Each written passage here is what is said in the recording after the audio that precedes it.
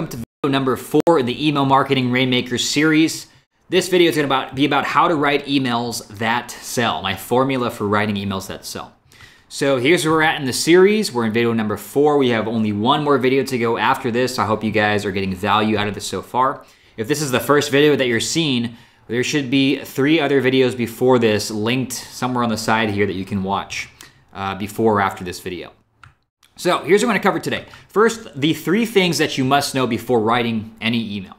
And knowing these 3 things is going to make it a lot easier and a lot faster with less stress and overwhelm writing these emails, right? So many people just try to sit down and they try to wordsmith it from scratch and they try to come up with all these fancy words and copywriting. But if you know these 3 things, it's going to make your life so much easier when you're typing out these emails. Number 2 is the 6-step formula for writing emails that sell.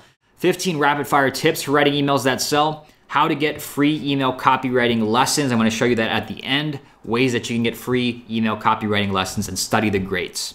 So the 3 things that you must know before writing any email. Number 1 is the who. So who are you targeting? Who is the target market that you are emailing? Very important that you know who you're speaking to, especially if you have different types of people on your list. The why. Why are you emailing them? What is the purpose? Why should they care about what you have to say in that email? What? What do you want them to do next? So after reading your email, what action do you want them to take? So here's an example. The who, service-based business owners who want more clients. The why is to show them how to get high-ticket clients using LinkedIn. The what is, after the video, I want them to click to watch a YouTube video I made on exactly how to do that, getting high-ticket clients using LinkedIn. So very simple example. But if you have these 3 things, and I have a post-it note right here on my computer, it says the who, the why, the what, and it says on the bottom here, the point I want to make with my email. If you have these 3 things, writing the email itself becomes so much easier. You have like direction, you have clarity, you know where you're going with the email. You're not just guessing. Okay, so let's dive into the actual formula of writing the email right now. This is a 6-part formula for writing emails that sell.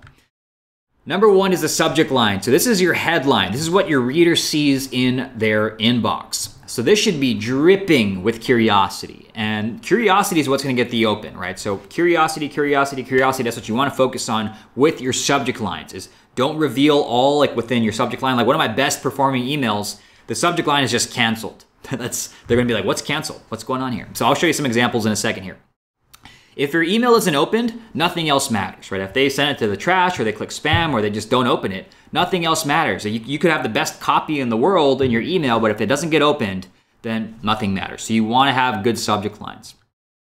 Number 2 is the lead. So this is the first 1 to 3 sentences of your email. The lead needs to grab your reader's attention and get them to read the next line. I'm going up here. You should be going down. So the first 1 to 3 sentences, again, I'll show you examples of all these, but that's part 2.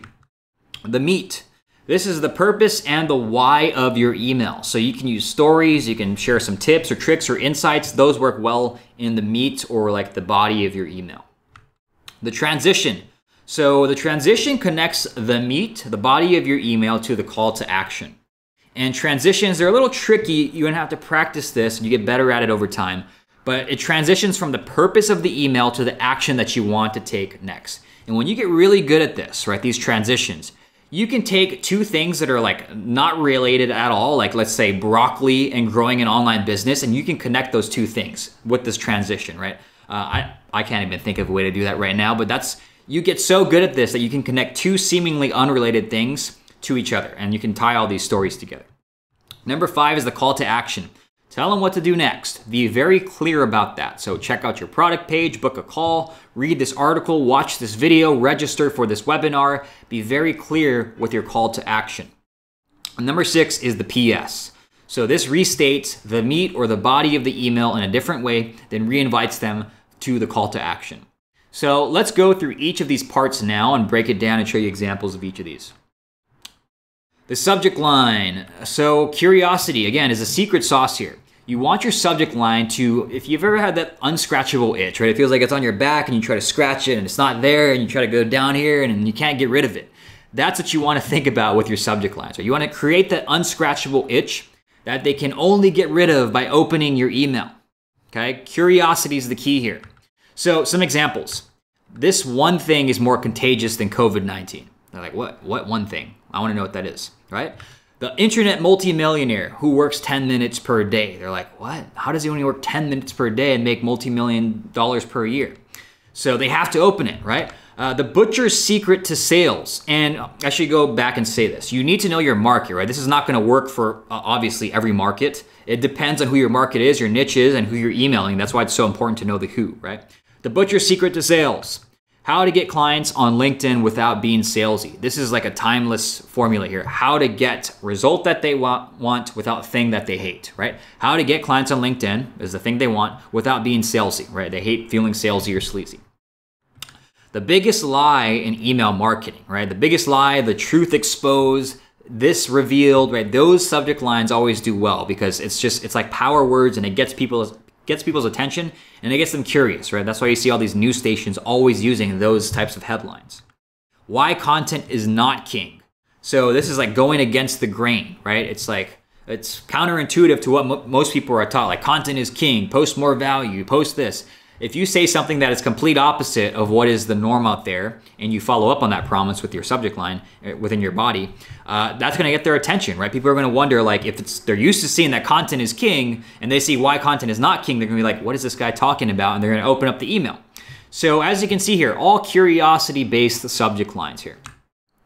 So that is the subject line. Now let's talk about the lead.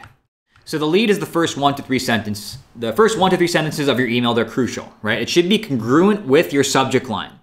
So you want to hook the reader in and get them to continue reading each line. So here's some examples. There's an internet mentor of mine who makes millions per year working just 10 measly minutes per day. Here's what his day looks like. So this builds on the internet multimillionaire subject line. Have you ever felt sleazy trying to get clients on LinkedIn? Well, it doesn't have to be that way. Here's what to do without feeling like a slimy salesperson, right? So that's the LinkedIn subject line. It follows up on that. Last night, Jackie and I had a couple of prime cut ribeyes chefed up on my Blackstone griddle. This was my first time buying a prime cut steak from a local butcher, and let me tell you, the butcher sold the shite out of that meat. Here's how it went. So this is more of a story-driven one. That's actually not how I began this. It was actually, the first sentence was, "This is effing fantastic," because I was basically saying the first words that came out of my mouth when I ate that steak. And this is the butcher's secret to sales subject line follow-up or lead. So that was the lead, the first 1 to 3 sentences. You want to hook them in. You want to follow up on the subject line. It should be congruent with that and get them interested, get them reading each line. The meat. So this is the body of your email, the purpose and the why of your email. Stories, tips, tricks, insights work well here. So I'm just going to read this to you, okay? So here's what his day looks like. This is the internet multimillionaire email that did very well for our sales. Number 1, he wakes up, takes his dog on a 3-hour walk along the beach and listens to audiobooks. Number 2, he writes an email to his list selling one of his products, info products, books, or membership. Number 3, he writes fiction novels for fun the rest of the day. Sometimes on his 3-hour walks, he shoots short videos on business that he packages up as products to sell. Mr. X has no team, no paid ads to eat into his costs, not even social media accounts. Just him, his computer, his email list, and his products. This is a fantastic example of a business that is low cost, high profit, high impact, and ultra scalable. If you want to take this to 8 figures, he easily could. Now, if that isn't a dream lifestyle, I don't know what is. And if it seems familiar, it's because yes, I'm working towards having my business structured the same way. Why am I telling you this? To show you that a successful business doesn't need to be this huge, complicated, cash-eating monster that people think it is. You don't need to hustle till your eyes bleed. You don't need to make a huge investment to get started. And you don't have to sacrifice every waking hour to work on your business. You just need some direction, some skills, some elbow grease, and consistency on the daily actions that will put cash in your pockets, okay? So this is the why of my email. I'm showing them an example of a guy who has a very low cost, low stress, high profit business that makes millions per year that he could scale to 8 figures if he wanted to, and he lives like this dream lifestyle. Okay, so I'm getting them interested here. This is kind of like, I would consider this a story. So the transition, I'm gonna build upon that. I'm gonna show you how the transition went in this email here. So again, this is where you make a smooth transition to connect the meat of the email to the call to action. Once you get good at this, you'll be able to connect things that seem completely unrelated. Remember my broccoli and online business example, which is probably a bad example. So it took Mr. X years to get to this point, this same email by the way, but he always kept it simple and is reaping the rewards to the tune of 7+ figures per year. He focused on a specific problem or a specific market, isolated a painful problem they had, and created offers to solve that problem. This simplicity is what we focus on in the Tribe of Profits. We eliminate all the bloat and laser target the only things that will move you forward. Okay, so now we're transitioning from Mr. X and his cool business to my offer, which is Tribe of Profits, my membership program. Okay, so you can see here, we're transitioning from Mr. X and the main point of the email, we're transitioning it away from him and putting it back on us now. Now the call to action. So you want to tell them clearly what to do next. It should give them the opportunity to buy something that you have to offer, or at least lead them on the path to doing so. So a good formula to use here is if then. And what I mean by that is, let me show you some examples. If you're looking to start a lean online business selling digital services, then check out my ebook my ebook 6-Figure Drop Servicing here, and we link to that. Okay, so you see if then.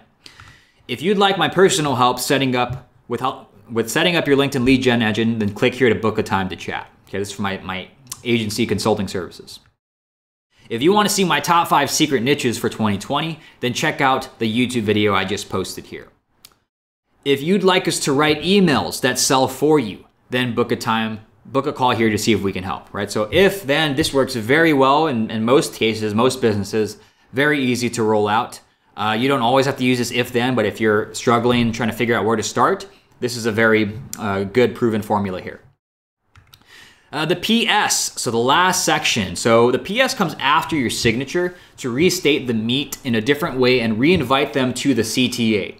So it can also be used to build excitement for something that's coming soon or to promote a complimentary product or service. So I don't always use the PS, but it can be very useful when you mix it in, like maybe let's say every other email or so. So here's some examples.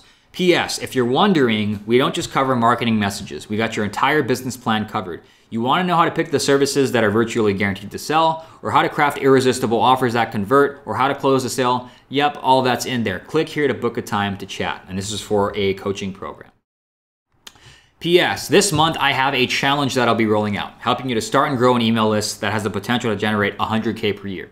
If you're interested in this challenge, click this link and you'll be tagged for any future emails. So this is building excitement for a future product, and they click a link that tags them in my email service provider, which is ActiveCampaign, and they get put into a sub list where anytime I email about this specific email list challenge, they're gonna get those emails. Okay, so those are examples of the PS. All right, so now let's talk about 15 rapid fire tips for writing compelling emails that sell. We talked about the formula. Now I want to give you some rapid fire tips to really help you spruce up and write more compelling emails that sell. So tip number 1, write to one person. Don't say you guys, don't say anything that implies that you're speaking to a large audience, right? Make it focused on one person.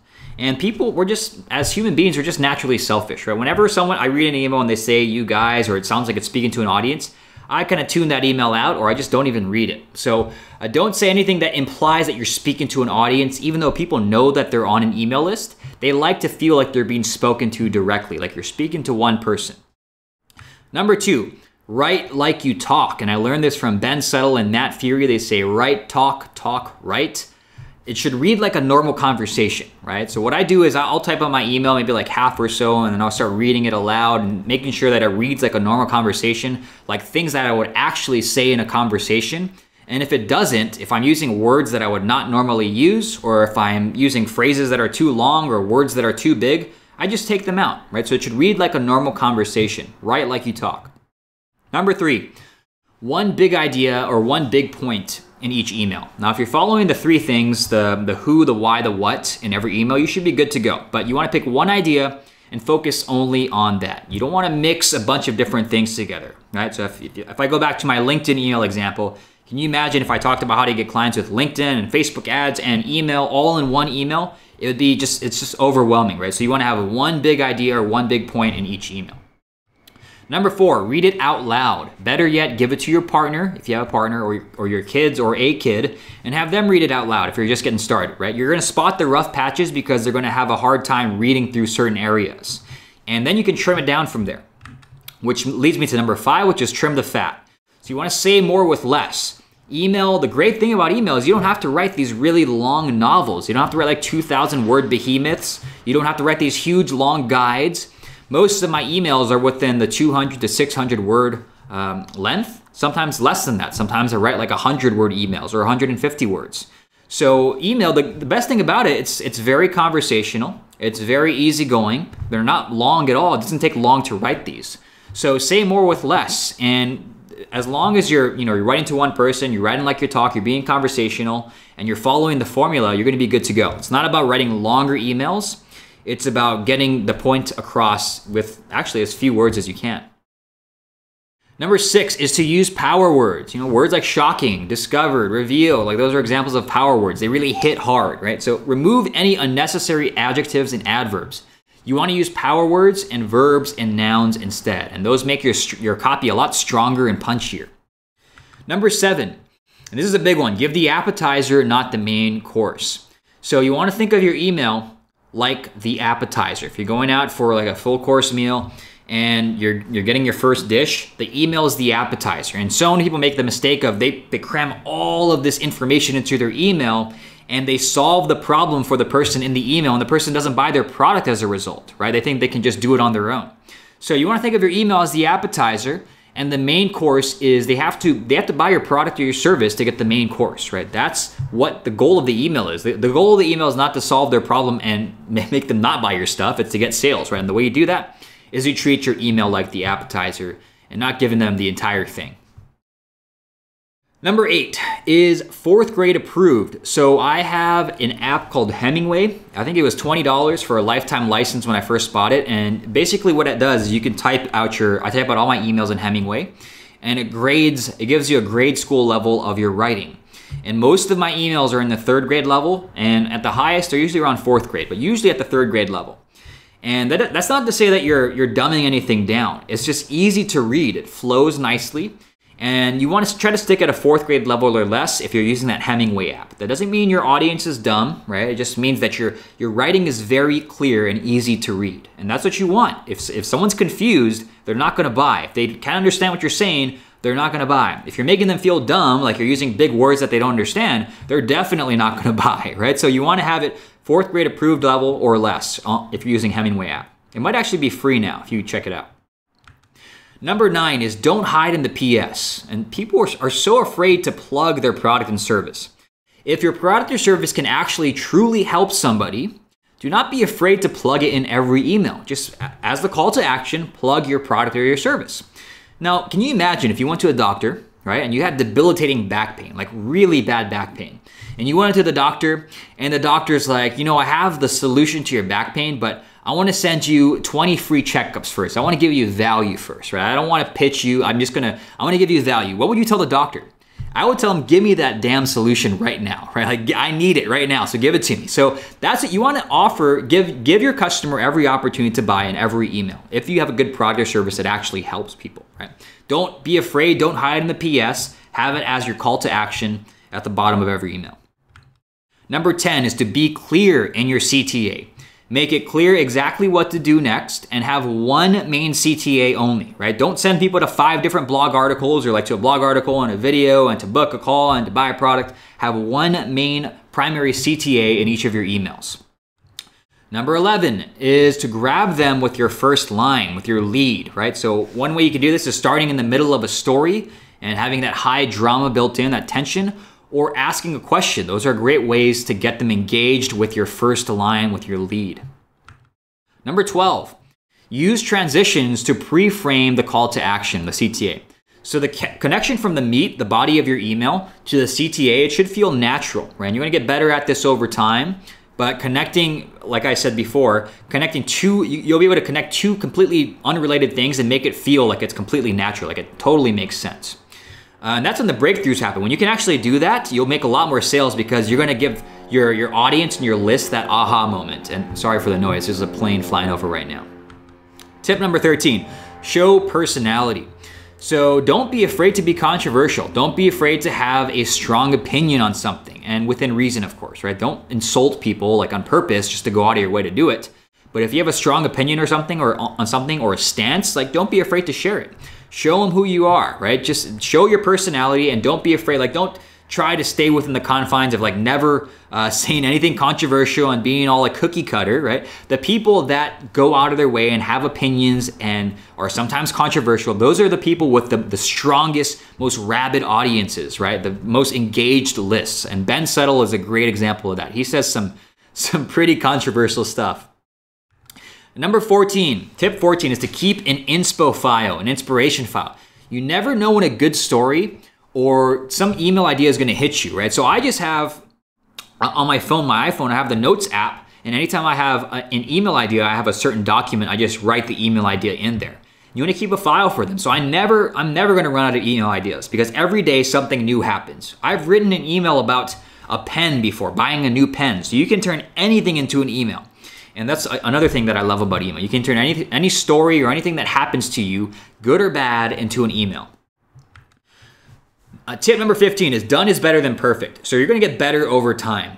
Money loves speed, so just get it done, right? Just focus on sending out an email every day, especially if you already have a list of people. Send out an email every day, just imperfect action, send out an email, and over time you'll get better at this and better at this, and you're gonna make more and more money. Your list is gonna continue growing, you're gonna build that relationship, you'll make more sales, and you're gonna get better at actually sending out and writing these emails faster and quicker and easier. Now, lastly, let's talk about how to get free email copywriting lessons. The best way to get free email copywriting lessons, you'll probably guess what this is to get on people's list and watch what they're doing, right? There's nothing stopping you from going to someone's site and signing up for their free newsletter, right? So sign up for their free newsletter, go to these sites, these well-known marketers or these brands and see what they're doing.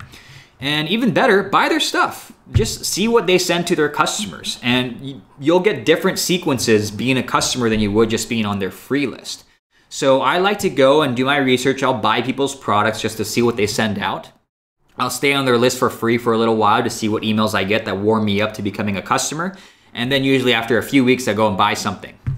So that is the best way to do market research and figure out what's working and get a free lesson on email copywriting.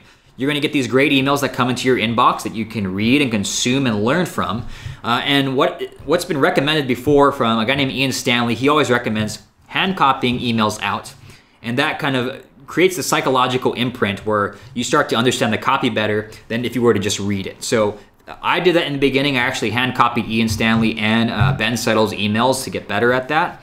And it really did help. So that's an easy way to get better at your copy is every day, spend 30 minutes or so hand writing and hand copying out other people's emails that are successful at email marketing. So a few of my favorite lists. Ben Settle, of course, I've mentioned him a bunch of times now. He's had a huge impact on the way that I write email copy especially. Ian Stanley has a great list as well. He's an amazing storyteller. I love his emails that he sends out that are story-based. Chris Orzechowski has really solid stuff on e-commerce and automated email campaigns. Matt Fury, I think this is who Ben Settle learned from, and he has both a marketing brand and he has like a fitness company as well. So he is, if you want to see both the fitness side and the marketing side, get on his list, mattfury.com. Justin Brook is the founder of AdSkills, is a paid traffic guy, but also a fantastic email copywriter, email marketer. Noah Kagan is the founder of sumo.com. It's like an app marketplace. You probably heard of it before.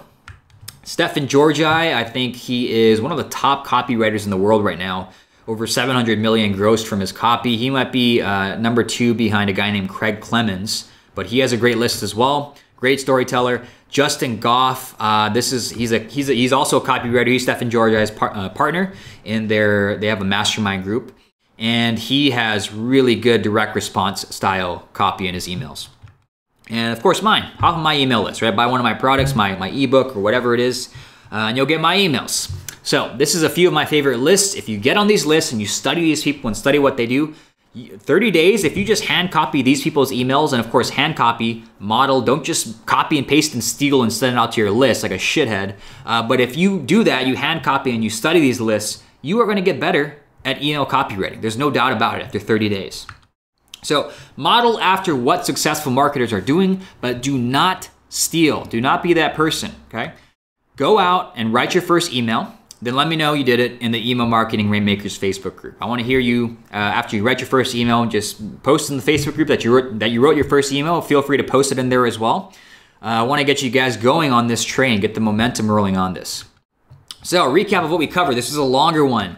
Talked about the 3 things you must know before writing any email: the who, the why, and the what. The 6-step formula for writing emails that sell.